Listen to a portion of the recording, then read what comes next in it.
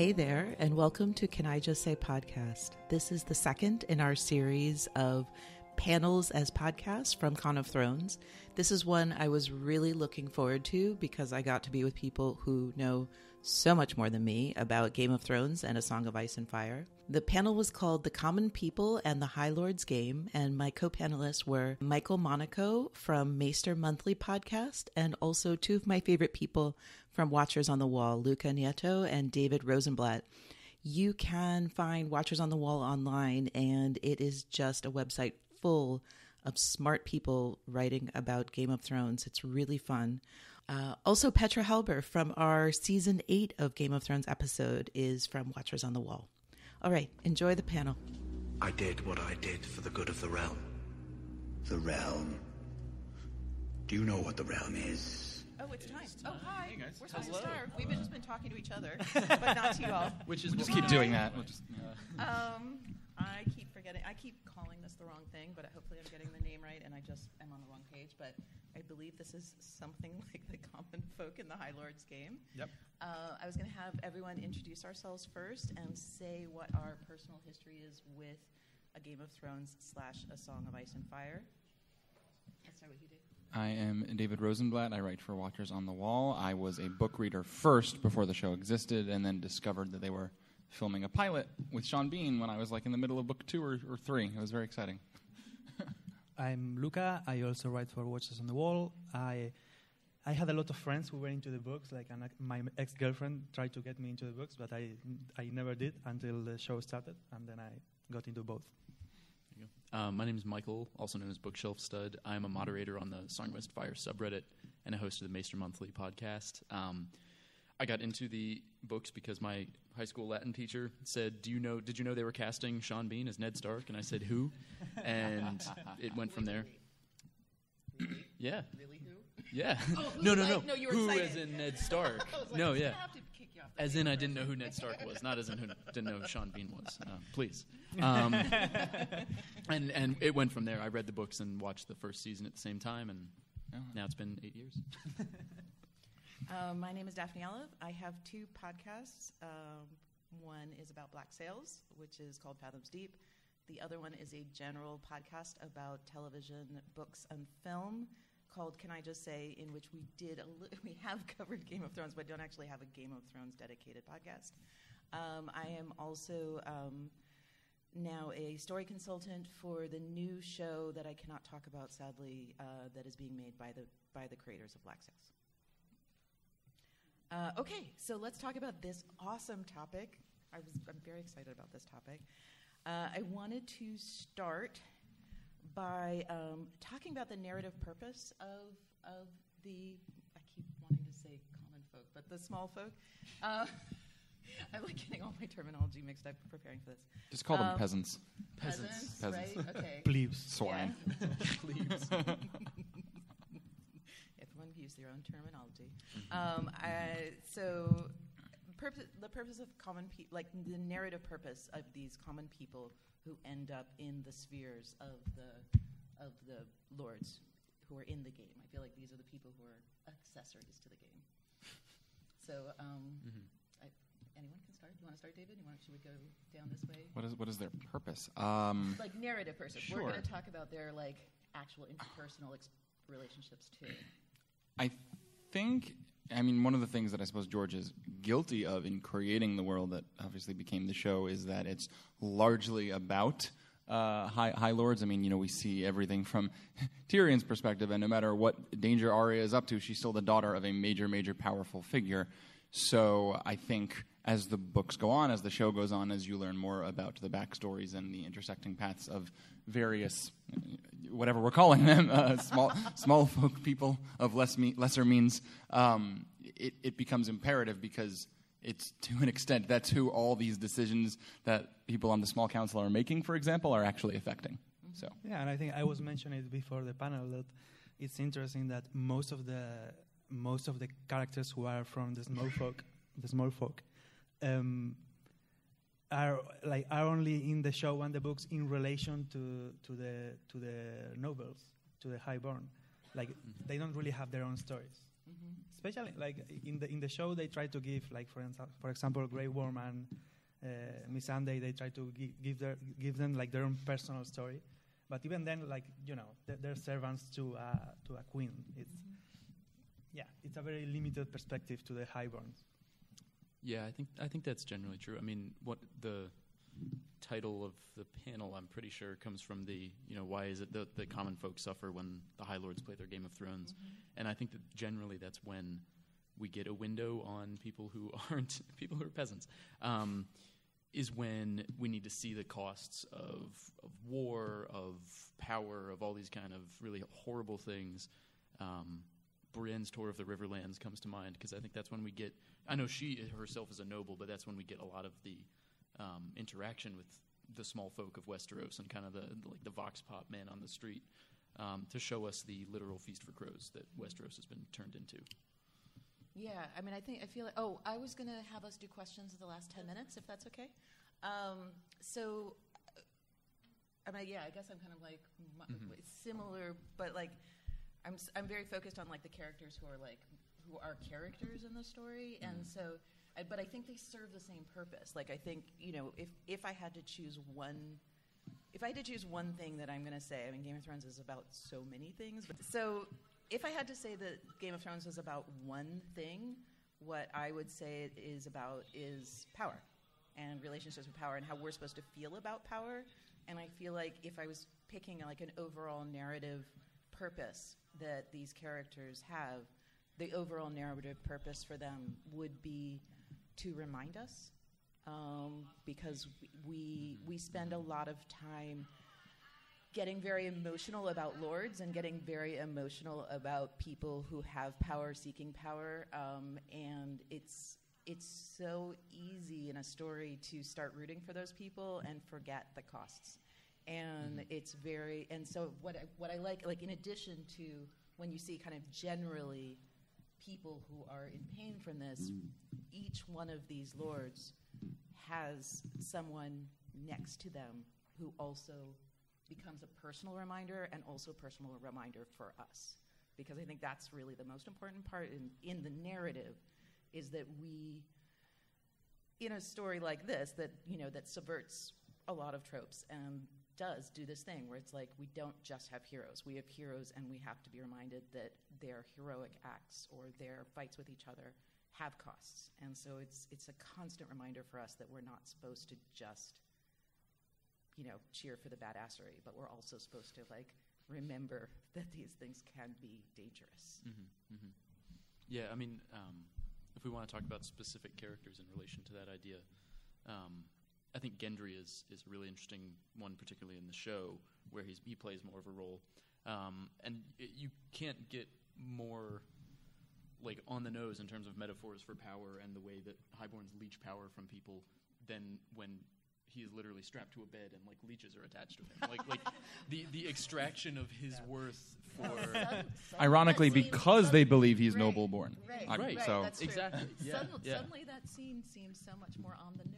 I'm very heavy-handed. Yeah. I'm really attempting to bring a Marxist perspective to. That's what I was hoping for. No, but the way that he, as a lowborn person, is expendable in a way that Shireen isn't at that time, although she is obviously later for Stannis, but that he defaults to, I've got this lowborn kid, I can just kind of kill him off. Yeah, but you raised an interesting point, though, about how a lot of the main characters or who are representative of lords or ladies often have a right-hand person or people who we follow, and thinking along the lines of Gendry and Shireen, I just think of Davos, honestly, just because that's Stannis' right-hand person, not just hand of the would-be king, but I think a lot of the characters, if you look at it that way, if you look at, Littlefinger and Varys as adjacent to the crown, there's a lot of, even if we're thinking way back season 1, the first major character to die was Jory, right? Who is Ned's right-hand, person. So I think they definitely make a point to show that it's not just the leaders of each household, but it's, to an extent, for most of the households, there's people or persons associated with them. There's still the servants of the household, so I think it would be interesting. I have a spin-off panel later, so I'm thinking about the prequel, and I think it would be interesting if we get more actual Smallfolk stories. Oh man, I would love something Yeah. from the POV Yeah. of like people Not who in are not in who are- relation to the highborn, not in relation to power, just people living through what apparently will be the long night. right. If you actually go into like their actual Sort of like a struggles, their survival internal show conflicts. from the perspective of someone who is just trying to survive. That would be interesting. So like one of my favorite scenes is I think it's the first episode of season 7 when Arya is talking to those random Lannister soldiers. Yes, everyone thinks about Ed Sheeran, but I think it's a better scene for other reasons, and it's they're just It would they have have been a casual better scene people. If there wasn't someone so famous. Honestly, that didn't bother me because I really didn't know who that was, he but so- like barely. But it's fine, it's close. But I liked that they had common people problems. They had everyday problems. He was just like, oh, I think he said like my wife just had a kid or something like that. I don't remember exactly the lines, but that is I think would be a great idea. Right. They're and not you're evil reminded her that Lannister no one soldiers. sends- No, they're just people. Right. No one sends a raven when one of their wives has kid. Yep. No. Yeah. Right. And I think again that it's narratively interesting to have Arya reminded of that, but really what's happening again is they all, again from a structural perspective, they all serve to help guide us in the emotional road we're supposed to be taking In through that all of this. in that scene in particular, it not only serves the character of Arya, but also that's episode 1, right? Of season Yeah. 7, yeah. And by episode 4, we see Daenerys burning a whole lot of Lannister soldiers. So it was a way to humanize them and to have us realize that they were people, not just peons. Right. Exactly. So yeah, I really love that. Okay, so from inside the world, now we were like outside looking at narrative. From the inside the world, where we're inside the story, which dynamic between a highborn person and their advisors is most interesting to you? You know, I mean, we don't have to make this most. Just pick one that's fun. yeah, for you. right. Pick the fun one. I'm not forcing. I'm not going to hold you to it. Maybe I had the Sansa panel like 2 hours ago, so maybe it's still in my brain for that reason. But I think Sansa and Shay in the show have such a really interesting dynamic where Shay is very protective of Sansa. Yeah, it was mostly made up, right? Yeah, I mean, entirely invented, because in the books she was Lawless Stokeworth's, or Felice Stokeworth's handmaid. But that was a good choice, I think, to enhance That was both a of their really good characters. And choice it was to a very, weave very those solid stories choice. together. Because Shay knows very well what Sansa's going through and feels very protective towards her. There's that great scene where Sansa has her first period and Shay is really helping her try to like cover it up because she understands immediately and implicitly like what that means for Sansa and understands because of her own position as someone who has been powerless her whole life. So I think that dynamic was really interesting. Yeah, that one really informs how I think we're supposed to feel about Sansa at the same time. And it has an interesting power dynamic because Sansa's the one nominally who has power there, but Shay is just knows more stuff at that point. She just is much more savvy about how to deal with the world. I think I have a couple, but one actually I just thought of. I kind of like the few scenes that Tyrion and Missandei have together because there's like a lot of unexpected perspective that is clashing in that he obviously always thinks that he knows everything, but he doesn't, right? There are a lot of things that I think he in many ways learns from her, and I think that was something he definitely didn't expect, and I think it gives her a chance to shine. And it's a dynamic it's not one that's like a major horrible thing. No one's walking out of that as like a terrible power play. So it's nice to have those kinds of scenes, I think, which are pleasant. Yeah, when Tyrion is dealing with the slavers, right? Like, he looks pretty clueless, and Absolutely. Yeah. That's one. Yeah. I was thinking when Missandei interprets that the prophecy can also mean for a woman, right, not just for a man, and she is certainly not a high lord or lady, but she does know something, and her perspective is, I think, relevant there because she has a skill set that other people don't. Well, that didn't turn out great for Daenerys. But Yeah, well. well, and that's actually. Did you guys want to talk about Melisandre at all? Because she's someone who really comes. Yes, please. She started from nothing, as far as we know, and then spent hundreds of years getting to the like. She says that she was a slave. Yeah, right. So even less than the small folk of Westeros. Yeah, right. I mean, that's a difficult word for me to say, actually. Like small folk. Yeah. We can pick a different word. Yeah, common Peasants. folk. How do you say small folk in Peasants. Spanish? We are really just going with peasants. Is there a word for small folk in Spanish? I haven't watched the show in Spanish. So I But yeah, Melisandre. Yeah, Melisandre is also. I mean, again, it's funny. Now that I'm listening to you all and I'm thinking about it, like I've been very focused on how the small folk advisors to people who are fighting for the throne kind of temper them sometimes, but there is actually a really interesting trend also of them just being smarter. of course, yeah. Oh yeah. I mean, I mean, the Varys, Right. Davos and Stannis. Davos Right. knows what's up. So that's really interesting. Like, do we think that this, like, the story? I mean, I guess that relates to one of the other questions I had written down. Like, are we saying like basically they're smarter because they just have wider or more difficult? I mean, again, a lot of the highborn people have really difficult storylines, but that these people came from kind of a history of difficult storylines. So do we think that they're wiser because of that? Do we think that they're... I think that's part of it, but also, you know how, like, in any job, like, when there's a woman, she's probably going to be more competent because she's had to, fight for it more. Like, I think this is pretty much the same thing. Like, in among the highborn, like, you basically stumble on a lot of jobs. Like, there are people on the small council, on some of the small councils that are just there because they're there. Like, why is Mace Tyrell in the small council? Giles Rosby. Wisdom beyond his years. Yeah, Mace Tyrell might be the most hilarious. Yeah, I mean, he's great for comic relief, but like inside the universe, he's like there because the like competency of his mother. Exactly. Yeah, yeah. Yep. So yeah, if the small folk people in this story appear to be hyper competent, I think that makes sense because they had to get they there had to somehow. get there somehow. Yeah. Right. Yeah. Well, right. And there's- Varys tells that For story sure. for us. Yeah. Right. There's also, I think, at work.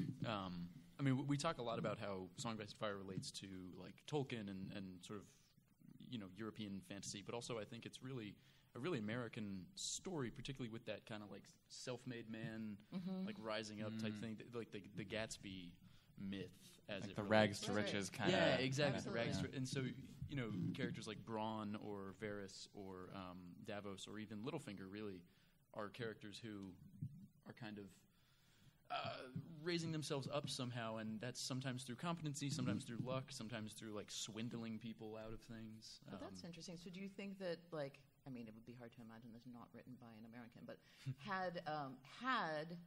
let's say, had this been written not by an American, but not coming from the perspective of a culture that so values the idea of pulling yourself up from your bootstraps and this kind of like competency will lead you somewhere, and hard work. Like, do we feel like that story? I guess, Luca. I guess I'm pointing this at you. Do we think the story might take a different approach towards those characters? Do I think that it's true that as a culture you value those things? Oh no, we know that we value those things. Yeah. I'm asking if the story might be different. I just mean that, but right. you also romanticize actual monarchies. Like there's a lot of fetishization and romanticization of the British monarchy. That is absolutely true. No, you're And right. I live in a monarchy, Right. and it's shit. Right? I mean, Right.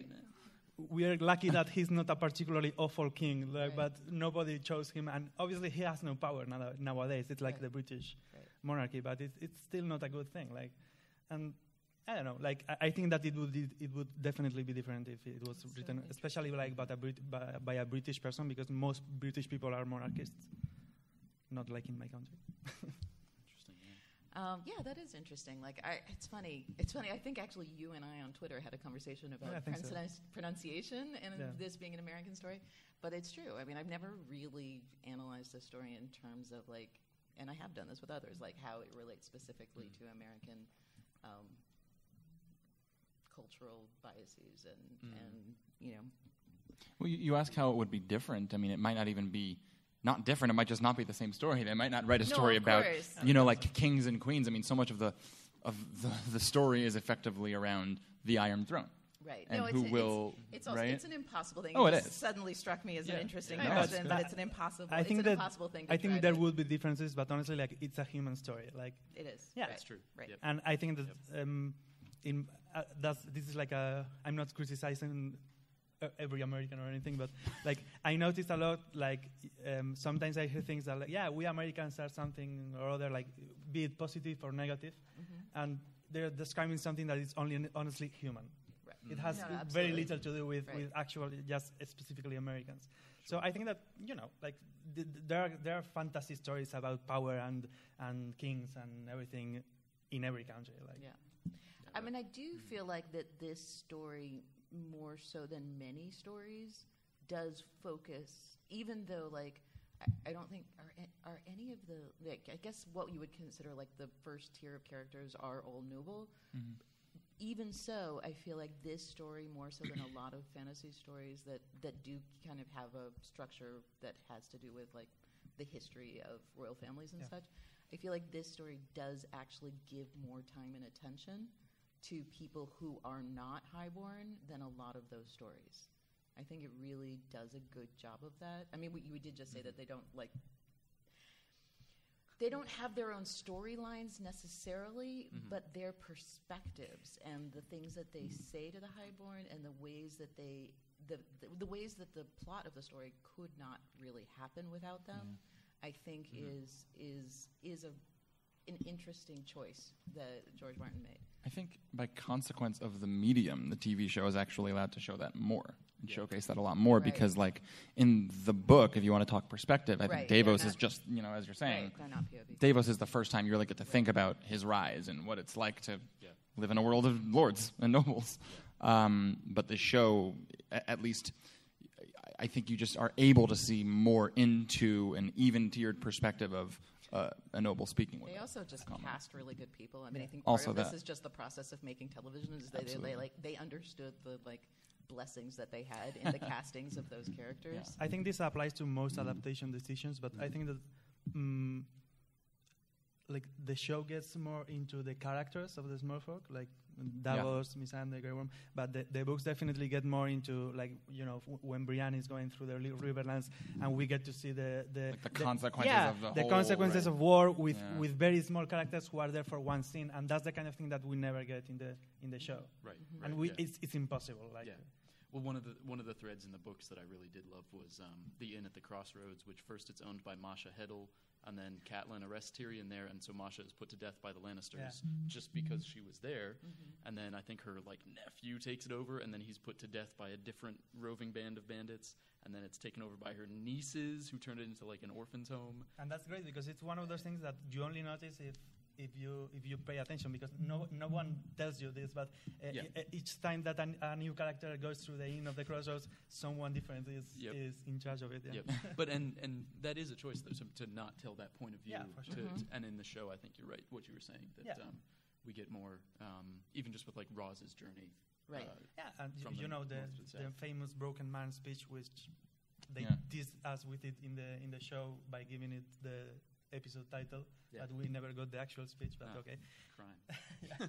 I think you got quite a bit of it. I don't know if it's the same in or not, but in A Storm of Swords, when Jaime and Arya start sort of like circling each other around an inn, and they keep coming back to this husband and wife, and they're like, "Oh, you just missed them. They took the boat," and and they're just like, "You people and your war," and it's all like, it's very like far removed from them. They're just like, "I don't know. As long as I have bread on my table, I'm okay." Yeah. Right. And Well, ultimately, That's is the what concern. That is exactly the concern. Yeah. Right. Okay. Let me go to this question. So we have a bunch of common people who I think in my question I said found themselves in this place. They absolutely positioned themselves in this place for the most part of being near lords, and so both narratively and in the world they kind of are straddling different aspects of the world. And I was curious how you all, like, if you had examples or things about that, like in relation to how they see like the true small folk. Like I know, like I feel like they're kind of they're ended up being in between characters because they are. I think some of them even talk about it on the show, like that they are no longer, they do have food and they do have like fancy clothes and they do have influence, a lot of influence. Davos and Gendry talk Right, about that. That's what I was thinking about. When that great when Gendry's in conversation. prison, like Gendry doesn't believe that the other guy is Exactly. one of the that flea he's not bottom legit, guys. right. Yeah. So how do you see like how they kind of speak for or look at like the actual masses in the story? I would just like to talk a little bit about Varys now.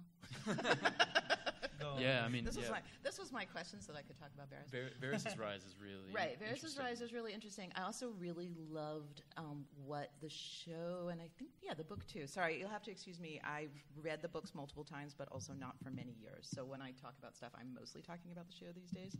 But I have these three, so it's awesome. I knew I'm off the hook. We're just here to encyclopedia right. for you. Yeah. But I think it's really interesting because what I particularly love about Varys in relation to this question is that you do come into the story assuming that he and Littlefinger are like kind of the same. I mean, very different in many ways, but like doing the same thing. And then especially in the show, because in the books they're not put against each other. Like right. Okay. So this is definitely a show thing. Okay. So I'm speaking about the show. Let me just now say that officially. I find it really interesting, kind of emotionally, that you go through this process that you distrust both of them equally, and maybe hate, maybe enjoy hating, whatever relationship you have to these kinds of characters, and then little by little, throughout the many seasons, you actually start to believe Varys when he says, "I'm speaking for the realm." And you don't really know what that means, and it also might be a load of bullshit. But by the end, you start to actually believe him.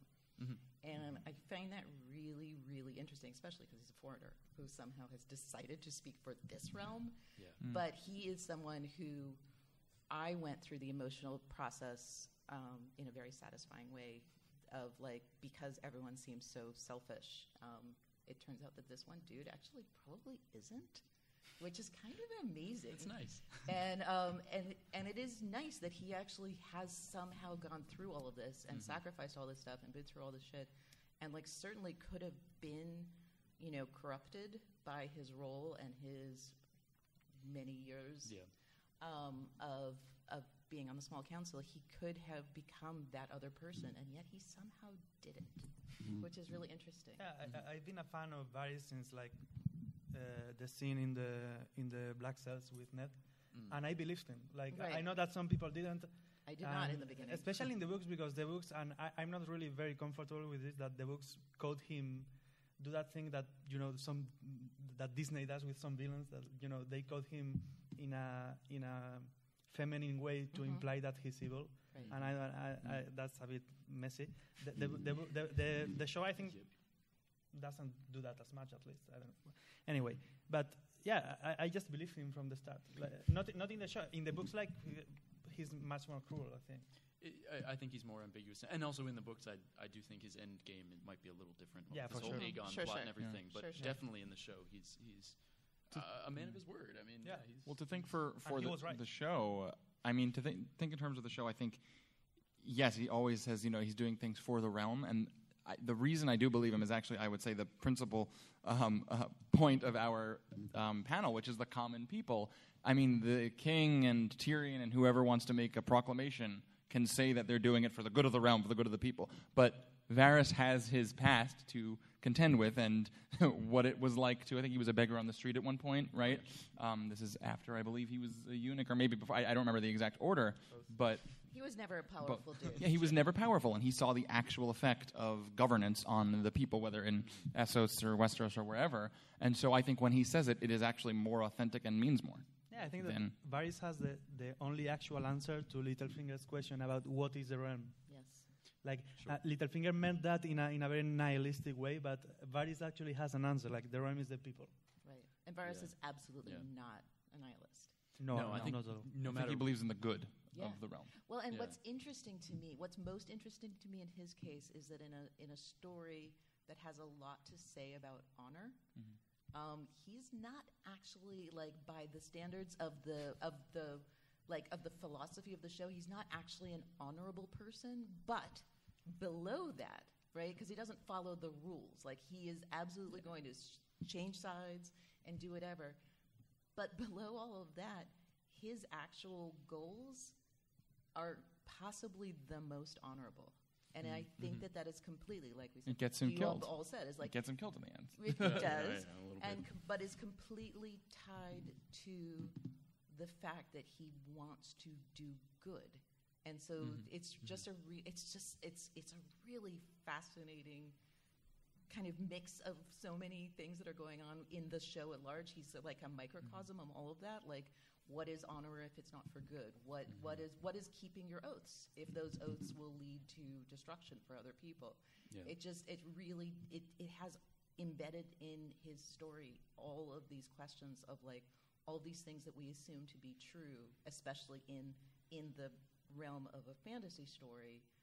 All of these things that we assume to be true may not actually be true, and that this guy who, you know, is a turncloak, is a million things, like all the bad things that like someone like Ned would say about a person. Yeah, I think that Right. reminds me It's of his scene But with it's Ned weird, in yeah. the Right, Black Cells. exactly. Like, It's weirdly Ned-like too. Yeah, And his- but for Ned, like Ned didn't seem to respect Varys because for his very classic code of honor, Varys was a coward. Yes. Oh, yeah. But he said, "How would I have defended you? With what weapons? And am I a fighter? I'm not a fighter." Right. Yeah. And I serve the Yeah. people better Yeah. if I stay alive to Yeah. actually be the one person Exactly. who thinks about them. Yeah. Yeah. Now, I mean, I don't want to rain on the Varys parade too much. No, but- it's okay. I'm not that person. You can say all sorts of things about Oh, boy. one of my favorite characters, and I will just. Well, no, I do think it's interesting coming back to the split between books and show, because in the books it's made more explicit that like his little birds, his network, his information network, like he has their tongues cut out, like before they get shipped to him. Because there's a point in book 1 where he's meeting with Illyrio in the Black Cells or in the crypts or whatever, and he says, plus I need another 50 birds, and Illyrio's like, it's so hard to find kids and rip their tongues out. Like, do we have to keep doing this? And he's like, yeah, I need some more birds. And so, Okay, but I totally forgot and clearly or blocked it's out pretty that. far down there. I mean, it's repressed, but they're I think- different characters. Yeah, different characters, but it is kind of, I don't know. To almost come back to that Gendry thing, the way he still does have to rely on like these like violence of a form to push himself up and up to a place where he can make things better. Because I think that's one really interesting thing about sort of lowborn characters who rise up is how many of them have to like give up their souls, their morality, what they consider to be good things, in order to get the power, in order to change things. You know, Littlefinger's probably the evil version of an even eviler version of that, in that he just has no morals whatsoever. Right. But yeah, Varys is willing to do some nasty stuff to get the power to change things, which I think, I don't know, it's an indictment of like the system, but yeah, it's too bad. Right, but I'm always interested in when characters, and I think a lot of these do, aren't just necessarily an indictment of the system, but suck us in, and so they end up being a point at which we have to question our own place in the system. Totally. Even if we're not just doing that intellectually, we can do that emotionally and not ever like actually say those words. But like that's fascinating when you have a character that actually like takes you there emotionally. Yeah. And I feel like they do that in a really interesting way that I don't think the highborn characters can really do because of the place that they sit. Yeah, I mean, I'm not In the aware. structure. I don't know about you. There's a character in season 8 that does that, but not on purpose. I think. Yeah, I wanted to mention Bronn because yes, yeah, yes. and you know he's not a good person, and he's using just his abilities to kill people for high lords, you know. Right. So, like, I like the character a lot, not as a person, you know. Right. As a character. Yeah, as a character. And I remember that a lot of people were pissed off by the end of season 8 when he became not only Master of Coin but Lord of Highgarden. And I get that, but I mean, it's not a good idea. Like, I agree. Right. But it's So much of what they do is not a good of course. idea. But I do believe that it's a realistic idea, a realistic. In-world. Yeah, Yeah. and Yeah. I think that he prepares us for that earlier in the season when I think was it Jaime that said like we can't have a cutthroat as the Lord of Highgarden, Yeah. and he makes the point that how did you arrive at your castle? Exactly. Yeah. And that's totally true. Like. There's no legitimate king. There's no. That's true. Like, No, yeah, sure. I like Daenerys, and even if she didn't go a bit, too far, but her claim is, yes, if she had burned like 1 or 2 fewer people, but That panel's later. no, I lost my train of thought. What No, was I but saying? he questions the whole idea of Yeah. legitimacy, Yeah. which Right. is a very sorry, I was about to say legitimate again, and that's really bad English.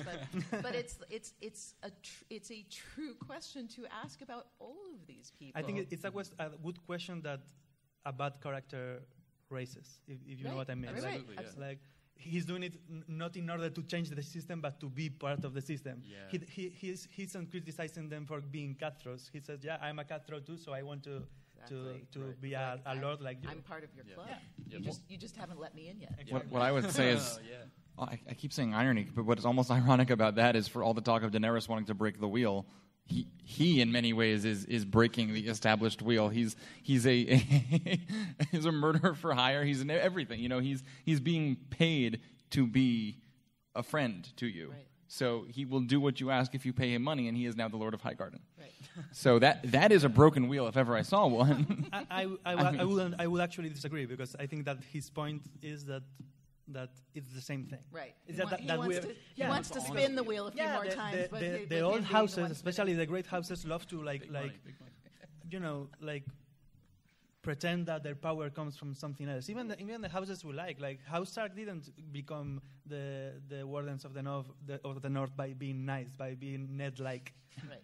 Right. You get to do that. I mean, thousands of years ago, they were probably more like the Boltons. In order to be able to become this. Right. To become a ruler, you have to first be a conqueror in this world. Yeah.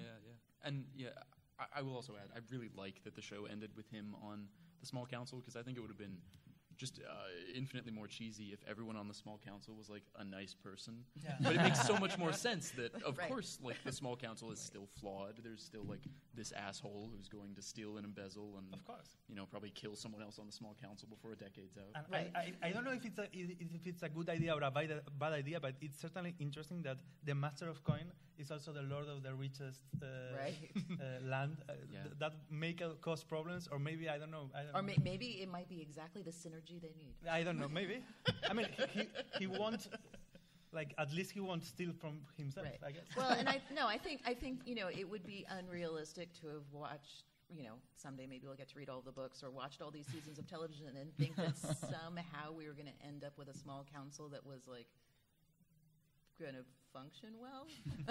I just don't think that's what the story was telling us we were ever going to go to. I was actually hoping for like a large council, basically. Oh yeah, right. Instead of a parliament, a proto-parliament. Yeah. All right, should we open it to questions? Yeah, I think so. Who would have questions? Yes, would you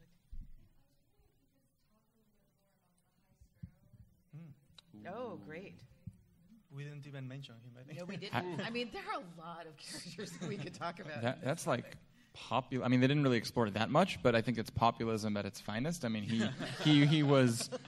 What is it? You are the few and we are the many. Like that in and of itself is speaking on what he is convincing the common people what they think. Mm-hmm. I never bought it because, in feudalism you have like, how do you say in English? I don't know. But instead of classes, you have like states or castes. Yeah, thanks. Like. He isn't part of the Smallfolk. He's the Pope. Right. You know what I mean? Like he's hijacking the Smallfolk in order to blackmail the nobles. I think that's a big part of it. Yes, that even if he's self-made though, and also that. Well, but the faith itself, more so in the show than in the books, but the faith itself is like deeply. Yeah. Oh yeah. But that the faith itself is like oppressive and just really regressive ideas of what's okay for society and going around smashing jugs of wine. Like that, his use of power isn't to reform the system, but again to just sort of replace it with a different form of. It's his version of control. Right. But the reason I say that it's effective is you just turned him also into a Braun. Yeah, I'm saying the Pope is Braun. No, wait. I've always. No, you're saying the High Sparrow is Braun. We don't need to take it into our world. I think that perception is reality. That's like for me as like a psych major. That's always been like a guiding principle. I think your perception is your reality, and that makes it reality because that is what you live in. And so if he can convince people, as they showed very quickly in season 5, that they are oppressed, and here's why, and here's how I'll fix it. That's true. And then suddenly, cut to the end of the season, you have thousands of people throwing things at Cersei in the street. Yeah. So I think it worked. This situation was mentioned in another panel, but I really thought it fit this one. To me, the epitome of the plight of the small folk was Sandor's coming across the man and his daughter who gave yes. him shelter, and Sandor flippantly saying, well, they're going to die, because the rulers they don't have to look at them as human beings, and they never see them as human beings. And Sandor was the same way at first, and then when he comes back and sees the reality of it actually happening, and you see how it actually affects him, to me it's an allegory for things that are going on in our world right now, that it's so easy to dismiss something because you haven't experienced it or you haven't seen it firsthand, but when you do see it firsthand, you're able to get empathy about it.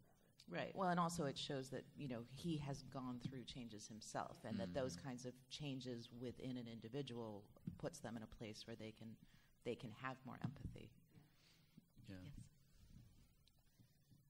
Kind of a take on the High Sparrow. We've seen at least a couple of movements or organizations within Westeros that were kind of don't really make distinctions between nobility and common folk in terms, but they're both there to serve the realm. I mean, one is the Night's Watch, where it doesn't matter whether you're highborn or lowborn. But the other that came up just in the first book was the Brotherhood Without Banners, which was originally these champions from the tournament, but then they started taking on more people, including people from the Riverlands as a way to defend them. I appreciate your take on that. Yeah, I love the Brotherhood, particularly the one line that really captures the core of them and their mission for me is that any knight can make a knight, right? When they're going around knighting people, that's like the most subversive thing in the series, because it is originally people with social power. It's Beric Dondarrion, who is this handsome dude with lots of money, Very handsome. Very handsome, And such a good voice. So, oh man, yeah. If we could get a Richard Dormer on the panel. But then the way that they enter into the network of small folk in the Riverlands, and it becomes really the only example we have of organized common folk in Westeros.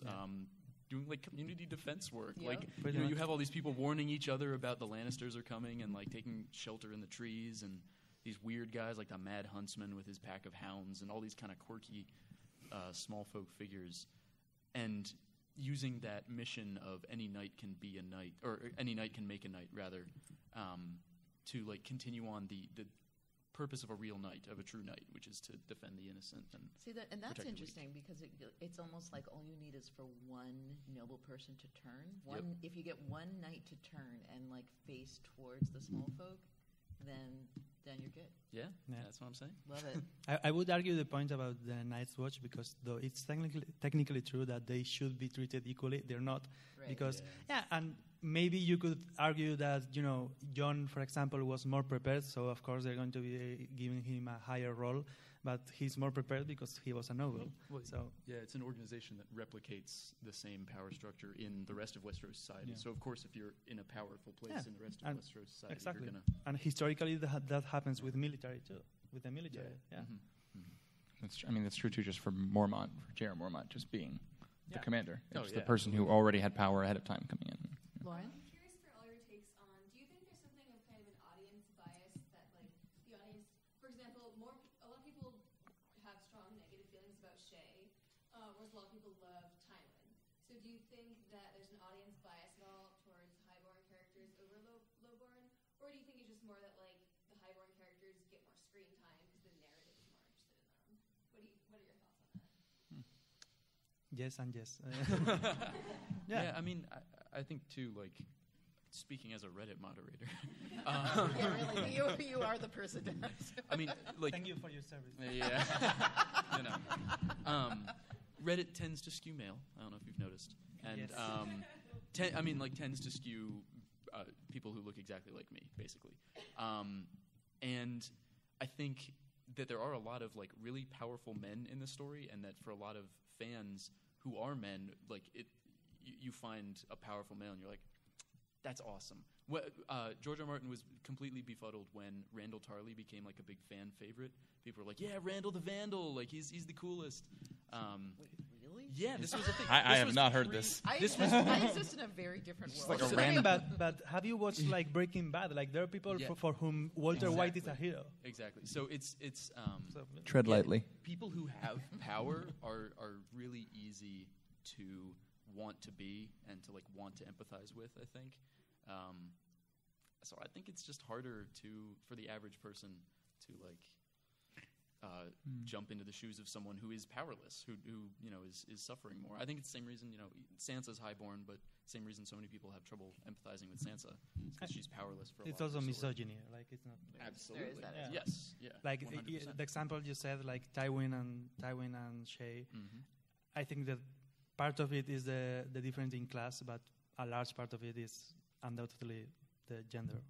They both die at the same time, but Tyrion only really thinks about. Well, he thinks about both of them, but the fandom, I think, reflects on Tywin's death more than Shay's death. Except me.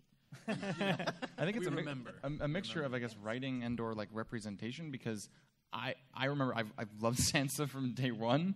I know a lot of people did not, and I'm talking strictly from the books. I was going to like her in the show because of that.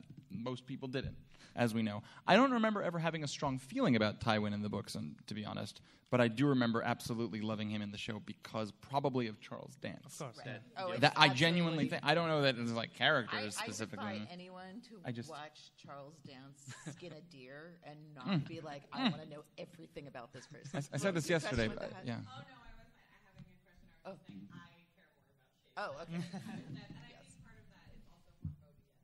Like, Yes. we have these names tied to our characters that, like, Yep. if I had a fucking penny for every time I heard somebody mention, like, all the bad things Tyrion has done and Right. leave out murdering his lover entirely, like, Yeah. that's realistic in, like, all honesty. Yep, Yeah. it is. Mhm. Yes. Maybe it's also that like women like the small folk have less power, which goes back to the whole Right. thing that like Game of Thrones is about power. Right. It Yeah. is ultimately Sure. about power and how we feel about it. Yes. Interested in the breaking the wheel concept, and I mean the whole thing is supposed to be about what are people, and you're trying to get out of this whole thing. And the only thing different now is that Bran knows stuff, and the other team just didn't. So, are we really just interested in thoughts about like, is this new regime with the mess that the small council is that we've already touched on? Is it going to be really different for the common people? I'm not sure the show ever promised us that wheel was going to get broken, and I think ultimately the message is that it didn't. I think that a lot of people focus too much on who was elected and not on the fact that he was elected. I said it before. Like, I think it is a change that monarchy will not be hereditary anymore. I'm sure that there may be a civil war too about it, but I mean, still, it's What can nobility you do? monarchy. Yeah, like be able to know ahead of they, time. they still laugh at the idea that everyone should be able to vote. It's a select Right. few, And they would, but it's but- a start. It's like but an someone American brought it start, up. Totally would. basically. Someone brought it up. I mean, I will say too that Tyrion and Bran both seem to be in like service positions instead of like power positions as much. Like this is an act of service. Their kingship and handship, as Right. opposed to like I'm hand because my dad was hand and now I'm powerful. Right. So that's where I see some hope for transformation, but it's definitely gradual. You know, we're not seeing I like, the honestly- workers' revolution. at the end. exactly. I don't know what people expected. Like Yeah, I would have. Yeah, it would have been a terrible show if it ended with like an actual like a Marxist Soviet revolution. West Yeah. Coast or Yeah, something. yeah. Yeah. You I had mean, it was you had a great. rebuttal to that. What's a? I just think Bran, so he knows all this stuff and that's great, but he did nothing. Nothing. So why would you be like, oh, are you going to sit up here and watch us collapse because you know stuff and just let us ruin our world? And I don't think I would have chosen him. I'd have been like, go sit under your tree, sir. I mean, ultimately, I guess that's part of the message is they did laugh at the idea of asking you and me. Yeah, there you go. I know we That's had, ultimately part of the end of the story is that no one in this room was going to be asked who they wanted to rule. yikes. I think we have one more question, or is that the end? Yes. Oh, Okay. do we have time for one more? One more. We have one more minute. Okay. Okay. So the Duncan Egg Tales, it kind of goes into the common folk to a degree with Sir Duncan's call. So if there's another character you think in the series that you want to see their like early life journey, maybe Varys, to find out how he became who he was. Oh my God, I would give anything for the Varys backstory. That's a great question. I would like a Davos smuggler story. Yep. Yeah. Honestly, now I'm thinking like a Brotherhood Without Banners story. Oh, that'd be so cool. Amazing. George has also talked about his idea for like a spin-off prequel was like spear carriers, like soldiers who are in a common army, or the POV of someone who's in Shatai's brothel in King's Landing. I think, which yeah, would an be also investigation cool as of hell. like all the pockets that are really interesting, but that weren't spotlit by the story. I would say anyone but Dario. Anyone, Like anyone else. Just don't care. Fighting words. All right. Well, thank you so much, everyone. Thank you. Enjoy the rest of the con. Thanks. Can I Just Say podcast is a Common Room Radio production.